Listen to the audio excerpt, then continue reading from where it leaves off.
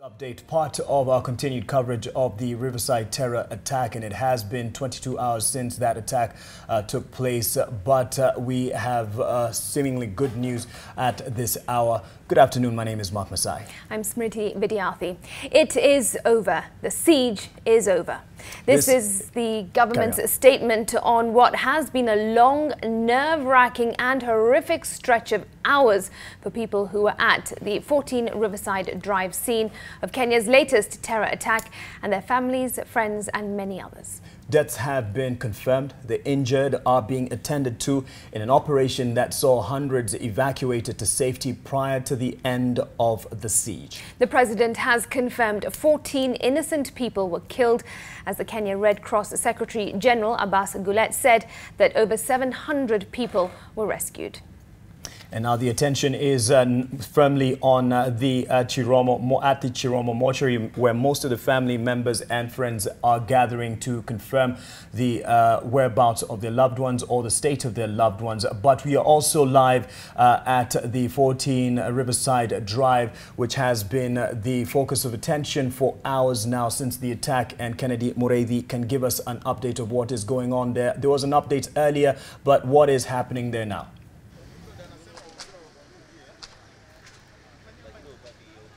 Well, Mark and Smriti, what we can tell you from what is happening here at the 14 Riverside Drive is that there's still evacuation that is going on, and we have been seeing ambulances coming out of the particular place, and also police officers who actually led this operation have also been leaving this particular place, leaving the general service officers to continue with what is believed to be combing up the area, as what was said here earlier on with the Cabinet Secretary for Interior, that is Fred Matiang'i, saying that we are now done with phase one, as you have said in the introduction, that yes, the siege is over, but that was only phase one of what has been happening, and we are now getting into phase two, and phase two includes leaving the work into the Directorate of Criminal Investigations to investigate what might have happened, where were they, and so that Kenyans can get answers, and answers which they will seemingly be wanting to know what really transpired, where did they come from, why did we not get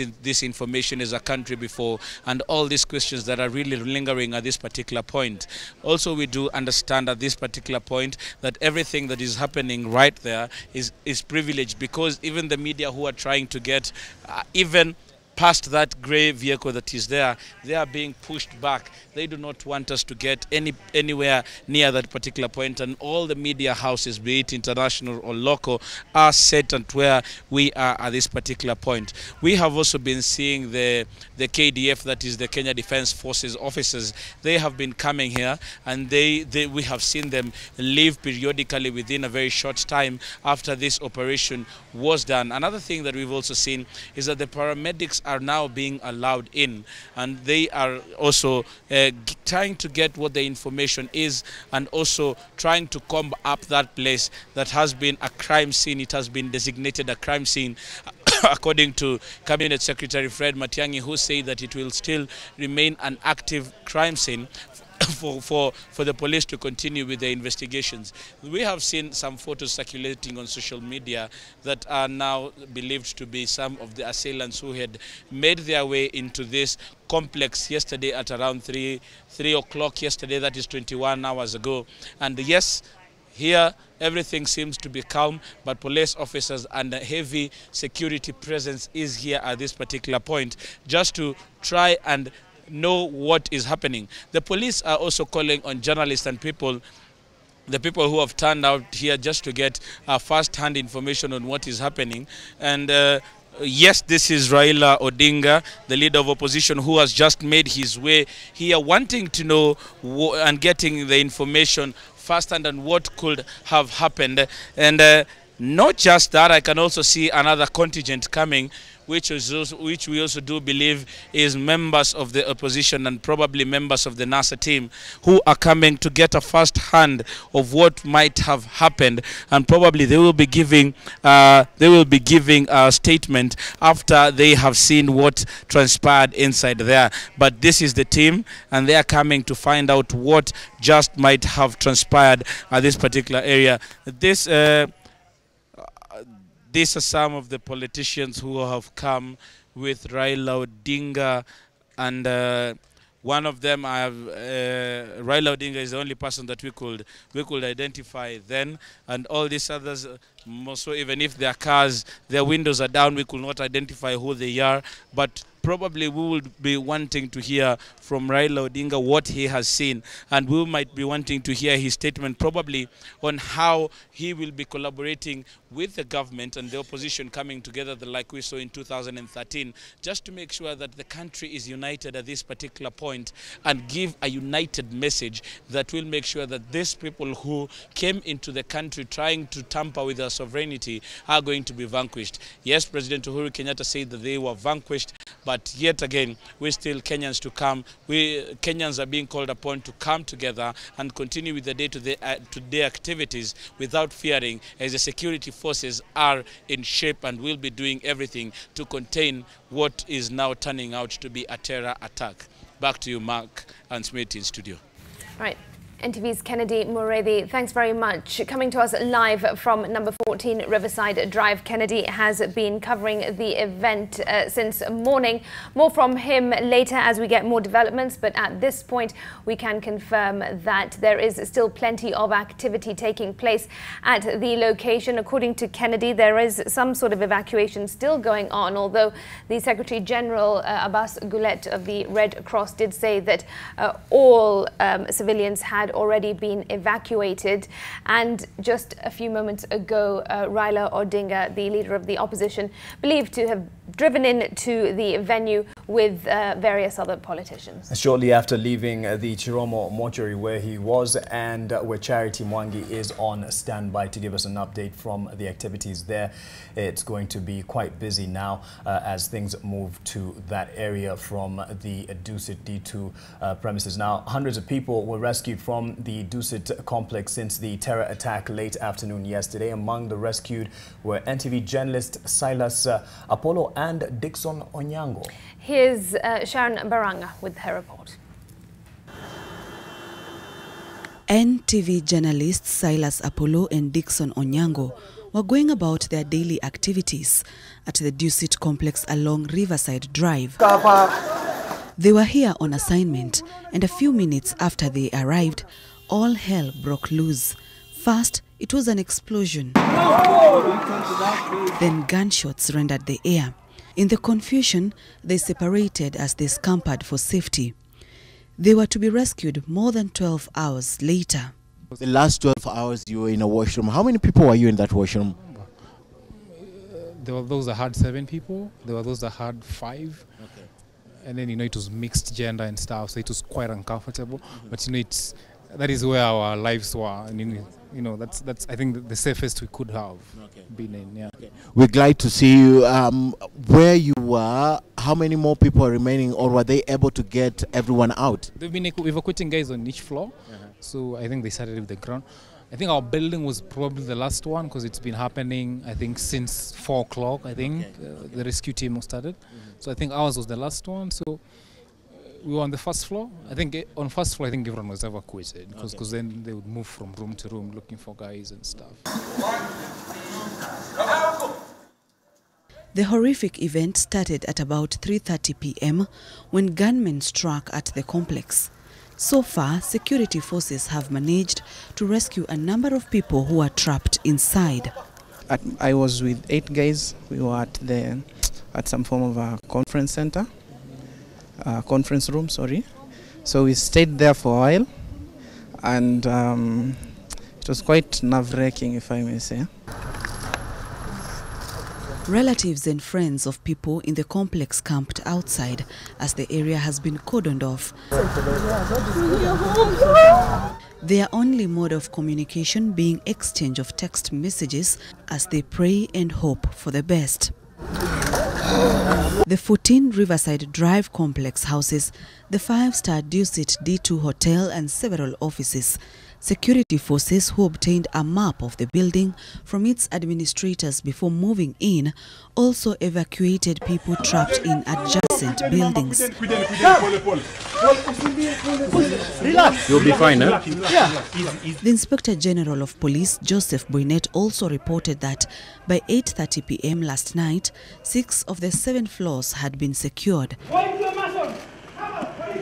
Currently, several people are receiving treatment at MP Shah, Aga Khan, Kenyatta and Avenue hospitals. Most of them have shrapnel and gunshot wounds. Sharon Baranga, NTV.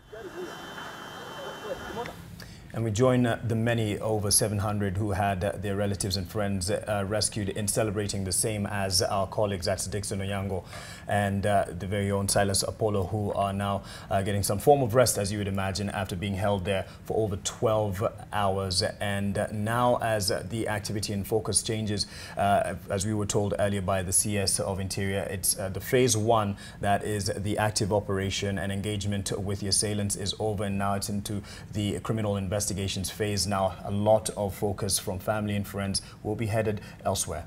That's right, Mark. While several are relieved that their loved ones have been rescued, it is a completely different story for a number of families who have lost their loved ones.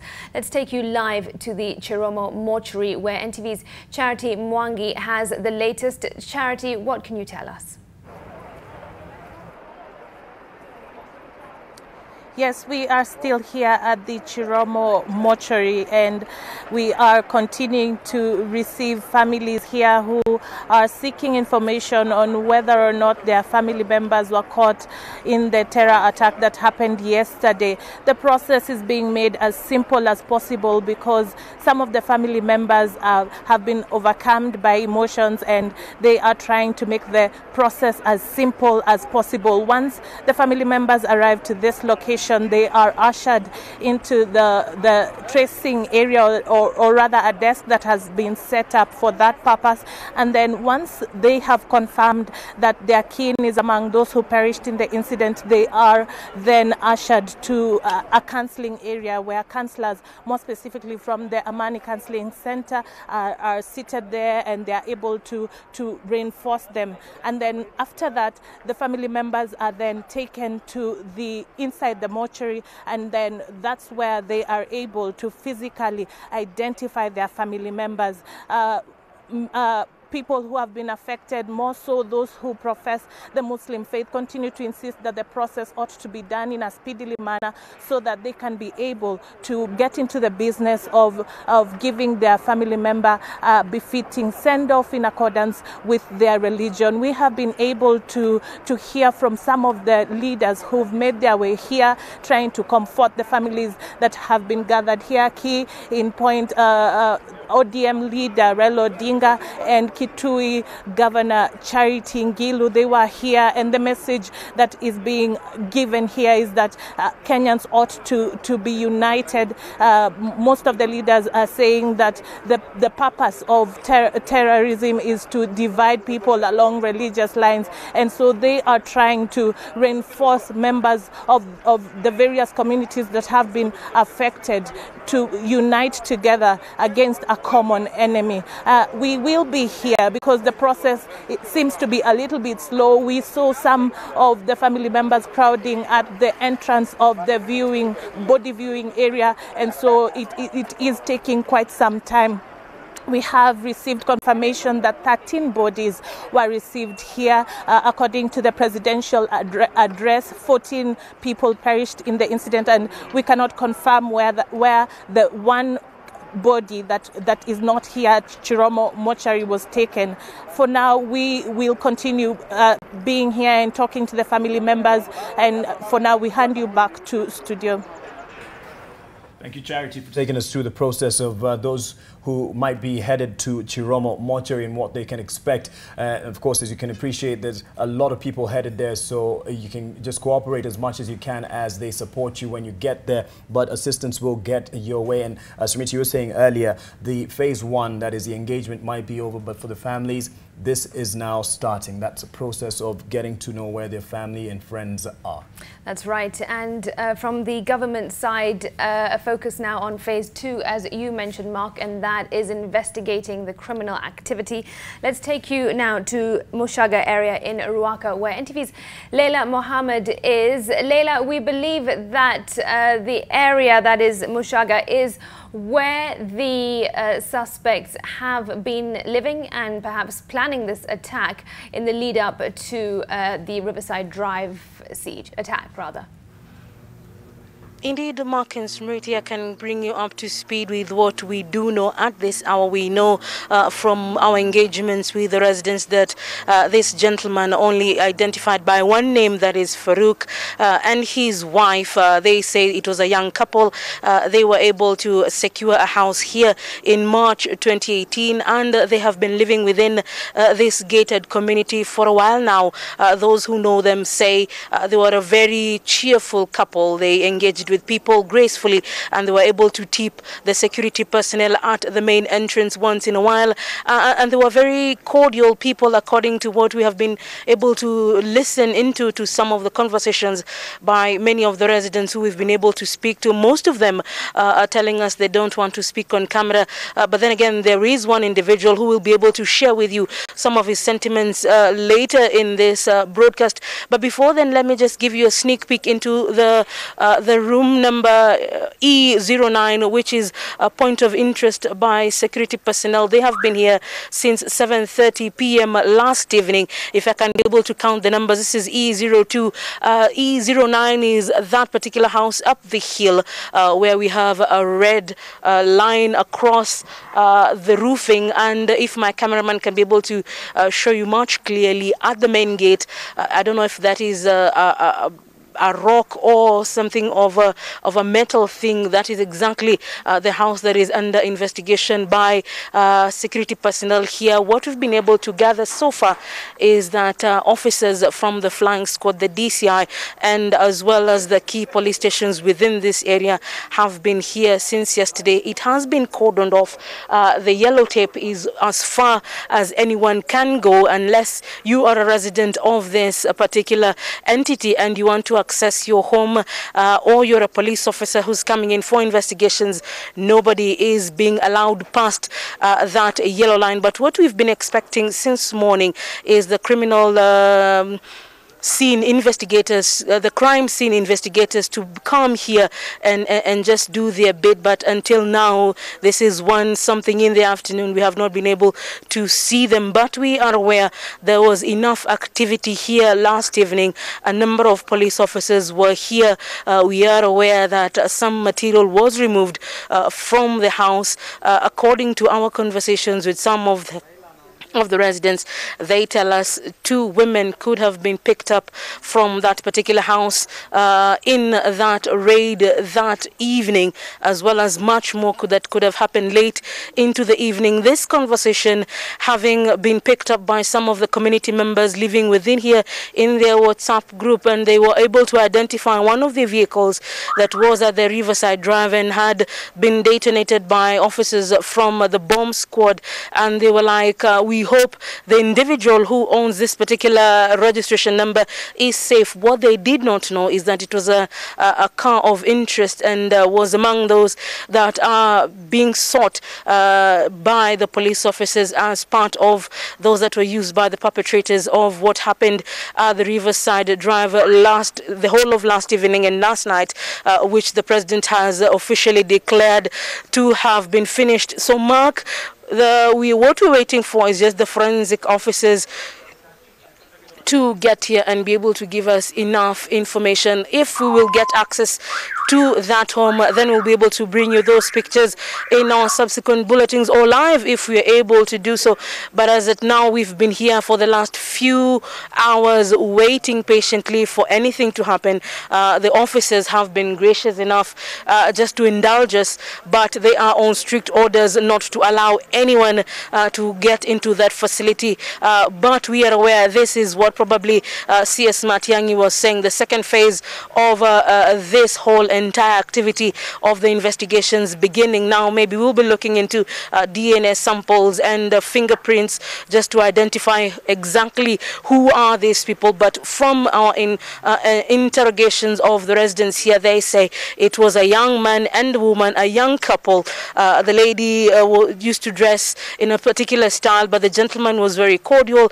One of the residents earlier told us that once she was stranded along this area and he was able to carry her along the road using that particular vehicle. So there's a lot of information that is coming in that we need to sieve, but the most important will be to get official information from the police officers, which is not coming in as we had expected. But we will be here waiting for any eventuality that will occur, and we'll be able to bring that to you as soon as we get here. But before I leave you, we will leave you with sentiments from one of the residents who was brave enough to talk to us and just give us a brief description of this individual. Mwenye kununua hii nyumba ambaye namba 9 ambaye huyo terrorist alikuwa naishi, alikuwa amekondisha for the last 3 months. Na kwa vile ni nyumba kubwa, labda hakukuwa naishi peke yake, lakini wale wanaweza kudhibitisha hivyo ni kama security guards ambao walikuwa wanamuona akiondoka asubuhi na akirudi jioni. Lakini shughuli zake yeye alikuwa anakuja tu kwa nyumba yake, anaingia alafu anatoka. Hakukuwa na shughulika sana na wenyeji wa hapa. Na hata hakuna mtu alikuwa anajua ile kazi anafanya. Alikuwa anakuja tu, anaingia kwa nyumba yake, alafu asubuhi anaondoka na rudi jioni.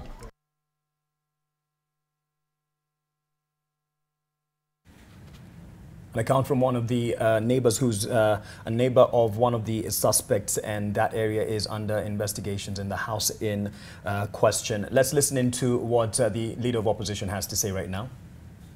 Come out so that they can identify themselves and come out. So at the moment, the figures that we have are tentative, but they say they are confident that those who are still there, who are trapped, their lives will be saved. That's the reason why they're taking all the care to ensure that nobody goes in the harm's way until the whole operation is over. Okay. Thank you. The resolve and the determination of Kenyans to remain united in the midst of challenges and difficulties such as this one that we have gone through before is even stronger than ever before. And we send condolences to the people who are bereaved, who have lost their loved ones, one of them being our colleague,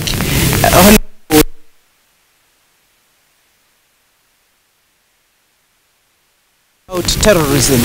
Our security forces have shown the determination to deal with terrorism, and we want to commend their work and to say that we wish them well and we stand with them, and commend that they acted so fast when this happened that we could have, had it not been their swift action to come here, we would have lost more lives. For those who we lost, it's really a sad affair for us. But we want to say that we remain united. We want to wish former Prime Minister and His Excellency the President that they remain together so that all of us show a united face to face this disruptive and destructive action of cowardice, that they come to kill innocent Kenyans who are going about their business. They are not doing anything that because people have done anything wrong to them. So we just want to say to our security officers led by IG and DCIO that they have done a good job and they should continue doing so. And all of us Kenyans remain united. And I heard somebody ask whether some of the communities in this country should be thought to be the one causing this, and we have said no, no. It cannot be anybody in this community. A lot of people want to say it's about Muslim. Actually, Governor there, Charity Ngilu, joining the leader of opposition, Raila Odinga, who's giving some of what he's collected or gathered from the scene that is now moving into the second phase now, the process at least. And he says there is some activity still just to make sure that everyone is indeed evacuated, all the rooms are inspected, and everyone is now to safety, although the number right now is up to 700 of those who have been rescued, numbers that we got when the president gave his address. That's right. And in case you missed it, let's now bring you that address one more time. The president spoke earlier this morning and he did clarify that 14 innocent lives have been lost, but he also touched on other issues. Listen in. Fellow citizens, Kenya was yesterday struck by a gang of criminals who hoped to terrorize our people by committing acts of murder and mayhem. I can now confirm that as of about 1 hour ago, the security operation at Dusit Complex is over and all the terrorists eliminated. As of this moment, we have confirmation that 14 innocent lives were lost through the hands of these murderous terrorists, with others injured. We are grieving as a country this morning, and my heart and that of every Kenyan goes out to the innocent men and women violated by senseless violence.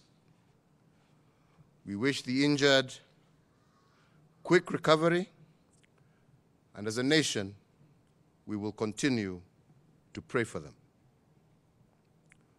We are a country governed by laws, rules, and regulations. A country that embraces peaceful coexistence. We believe in these principles and values even in the face of adversity. But I must also state that we are also a nation that never forgets those who hurt our children. Even as we regret yesterday's incident, as Commander-in-Chief, I want to commend the quick and effective response by all our fighting teams for neutralizing all the terrorists involved in the attacks. We have dealt with the threat decisively and shown our enemies and the world that we as a country are ready to deal with any threat to our nation. I also take this opportunity to commend the civilians who looked after one another. For every act of evil that led to injury yesterday, there were dozens of acts of compassion, overflowing patriotism, and individual courage. Over 700 civilians were evacuated to safety from the compound since the start of the attack through the early hours of this morning. The operational priority of the security services was first and foremost to safeguard civilian life. They acted swiftly to contain the attackers and methodically evacuate those whose lives were at risk. Emergency crews on site and in hospitals have worked round the clock, and we commend them of our compassionate, resilient character as a people. I also take note of the Kenyans who took to social media to encourage one another, to spread hope, and hold those distorting information to account. Kenyans showed the world the best part of us: brave, patriotic, loving, and unbowed. Fellow citizens, for the last few years, you have invested in our building a strong security system. It showed to great credit yesterday. But we also learned that we can never take anything for granted. In the coming days and weeks, we shall continue the never-ending work of strengthening our systems. From the means available to the security services and judicial arms, we will continue taking every step to make our nation inhospitable to terrorist groups and their networks. I thank our international partners who are showing solidarity in standing with us at this moment, as they always have. Even as we think of our own injuries, we must remember that dozens of countries are also under attack, and that we too must show solidarity in standing with them.